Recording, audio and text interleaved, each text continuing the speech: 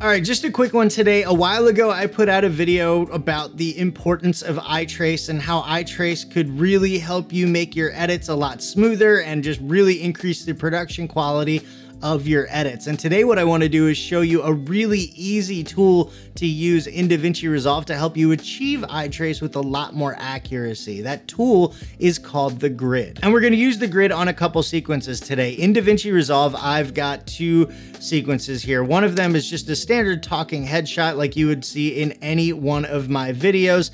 And I've got it punched in a couple times, and you can see once we get to that 200% zoom, it looks really, really bad. So we need to fix that. Let's go ahead and come back to the beginning. And what we're going to do is come into our effects library, and under toolbox in the effects menu, we're going to grab an adjustment clip and drag that onto the timeline and just drag that across till it spans the 3 clips. Next thing we're going to do is go back into our effects library, and we're going to come down to open effects and down to Resolve FX Generate, and we're gonna grab grid and we're gonna drop it onto our adjustment layer. And you can see now we've got a grid here. Now the grid can be used for all sorts of things. Today we're using it for eye trace, but you can also use it to correct horizon lines and stuff like that. Right now, let's go ahead and do this eye trace thing. So what we wanna do is make sure that our eyes in all 3 clips are lining up with the same line in the grid. So you see my eyes right here are on this line right here. So we want to make sure that our eyes here and our eyes here are the same. So let's move over to our second clip. We can say we're nowhere near that line. So let's grab our Y position and, whoops, chose the wrong clip. Let's go ahead and grab our Y position to this second clip and bring it down until our eyes are at the right level.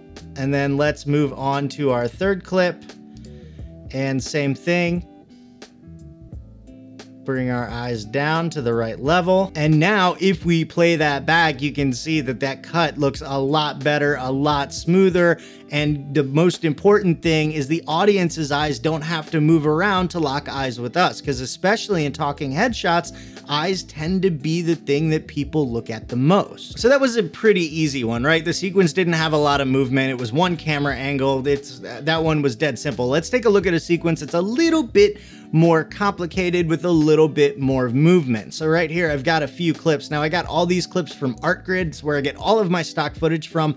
They'll be linked in the description if you're interested. If you sign up using that link, then you'll actually get 2 free months on your first year. So that's pretty cool. This video is not sponsored by ArtGrid, by the way. I just really, really like them. So let's run through these clips really quick. We've got a woman in the subway looking at the train schedule, and then it cuts to her standing in front of a train, and then finally looking out over the river in New York, and it's all pretty and stuff. But if we actually zero in on some of these cuts, you can see they're a little bit jarring. So we've got the cut from here to here, that's a little bit jarring. And then if we cut from her standing in front of the train to here, it's also a little bit jarring. And the reason why is eye trace. Not everything is in the same position. So whenever the shot changes, your eyes have to readjust to find the focus of the shot. Today, we're gonna fix that. All right, so once again, let's come over to our effects menu, grab an adjustment clip, put it on our timeline, drag it across these clips, and then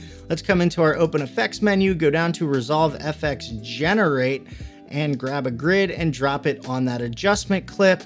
And now we're good to go to start lining up these shots. Now, first thing we're gonna do is line up the shot of the woman looking at the subway menu with the shot of her standing in front of the train. Now, there are a couple of things to keep in mind here. First of all, this first clip, you can actually see her eyes, and that's probably going to be our main focus. The second clip, however, there's no eyes, so we kind of have to choose what the focus is gonna be. And from watching this like 800,000 times, I'm thinking that it's gonna be her head. So we're gonna focus kind of on her ear level here, and we wanna make sure that they line up in the same spot. And to make that a little bit easier, we're gonna go ahead and select this train clip, and we're gonna zoom in just a little bit, and we're going to position it so her ear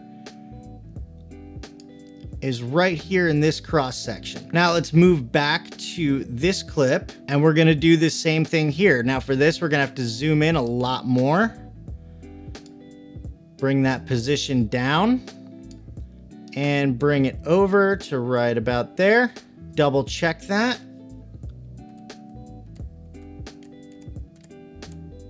I actually don't like that a little bit. I think I want her eye to be where the center of her head's gonna be. So I'm actually gonna move my position over a little bit more.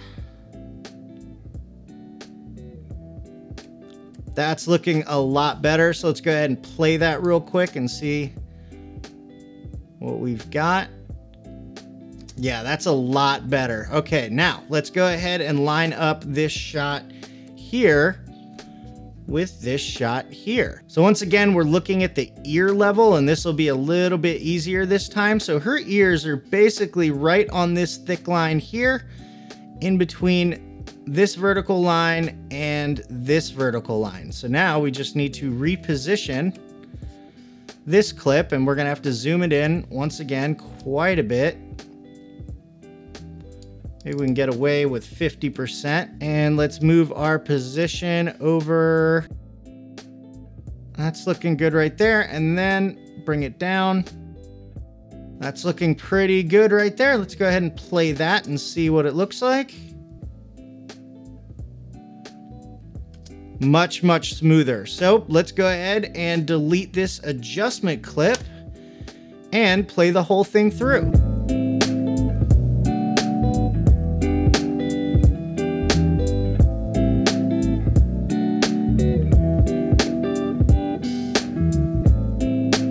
So using the grid and keeping eye trace in mind, you can really up the production value of your videos. To learn more about why eye trace is so important, click here. And for more tools, tips, and tricks that'll make you a better video editor, make sure to subscribe to the channel and hit that bell so you don't miss anything. Thanks for watching, and I'll see you in the next one.